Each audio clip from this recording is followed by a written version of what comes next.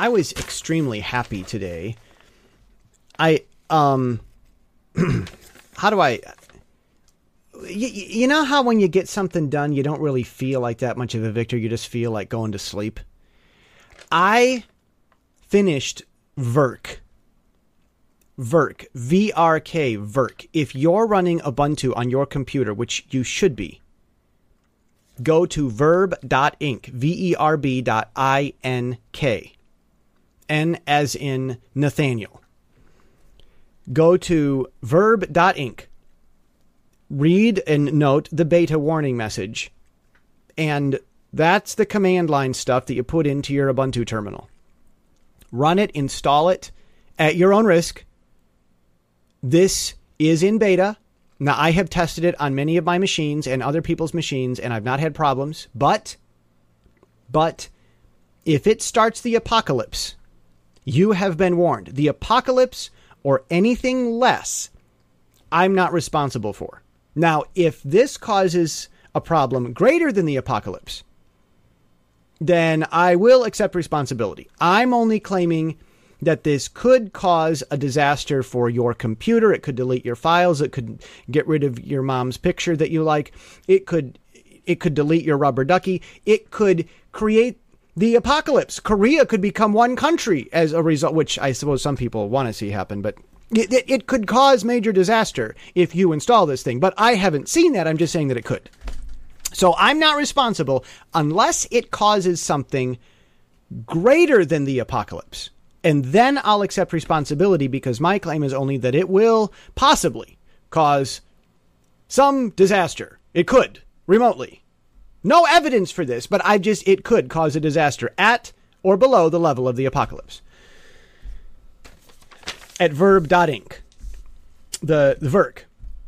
Now, we'll go see what it does. We'll get your desktop settings all the way it needs to be and install all kinds of cool stuff, because other cool stuff, wallpapers, cool stuff is coming with this, believe me. No, I'm not. I don't want them to have a legal definition of the apocalypse in court, George. No, I'm not. You know, you and your smart ideas, you think that you know something, but actually you only thought half about it. It's what you know enough to be. It's a good thing that you're the observer and not the actual guy in the microphone, though sometimes I think you want to be. You know, see, it's tempting for me to comment about the news, but you can go get that Pacific Daily Times, because that's my outlet. Like, I really am cracking down on my own tend to rant about politics. I've got a venue where I do that. Look, I've got a political opinion because I predicted Trump would get elected, and how. So, you know, Jackie Kennedy, I don't know if you knew this. This is an interesting story. A factoid of history for you.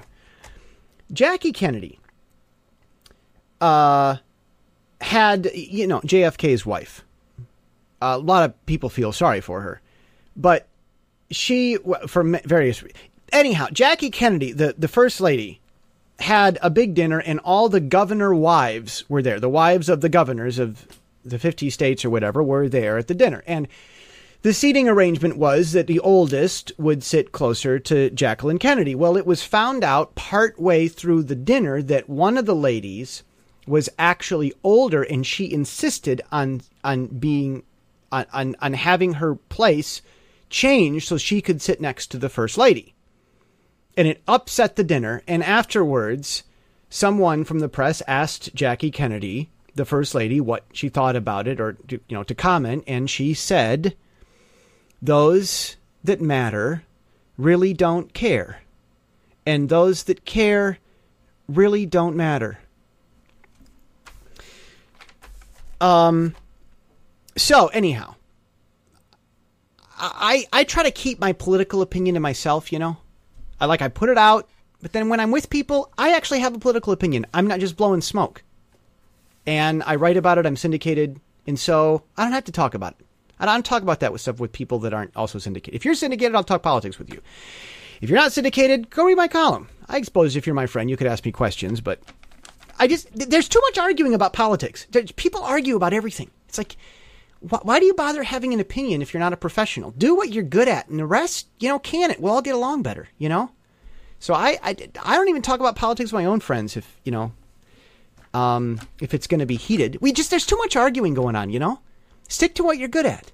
Stop acting like, not necessarily you. You're not necessarily already doing this, but I wish I could sometimes I got to tell myself this. Stop acting like an expert at everything just because you have an opinion about it, Jess.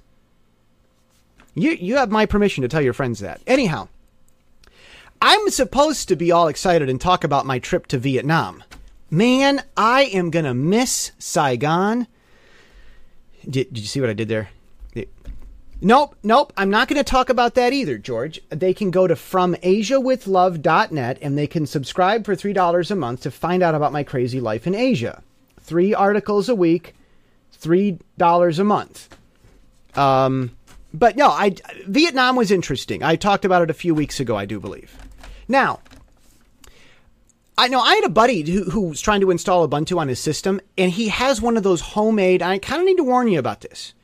He's got one of those homemade computer things, like where you kind of pieced it together, and it's running an ASUS motherboard.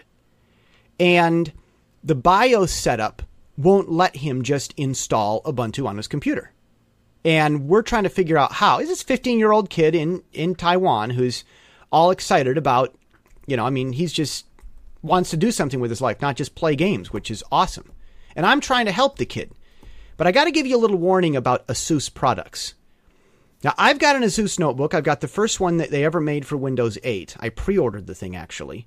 And it's working fine, and I've had other ASUS notebooks work great. But ASUS has some problems with some of their new stuff. Their phones and tablets are not unlockable like the Sony, Samsung, and HTCs are. And I made a little video about a keyboard problem thing. That's on my YouTube channel. Don't buy ASUS. I hate to say it. It's a Taiwanese company. It's awesome. Don't buy ASUS. Their stuff doesn't work. I wish it did. If new information changes, tell me ASAP. I've been to their headquarters, knocked on the front door. It was like trying to get into the Forbidden City. Maybe the supervisors there think that they are the emperors. But factoid of Chinese history, that the capital was a forbidden city. No one was allowed in. The emperor lived there in solitude. I had a kid ask me this week, should we give money to the poor? And I'll tell you what I told him, and then I'll get to the point. I said to the kid, no, don't give your money to the poor.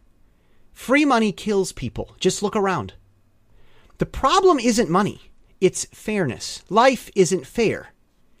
It's extra kind to rich people and extra mean to poor people.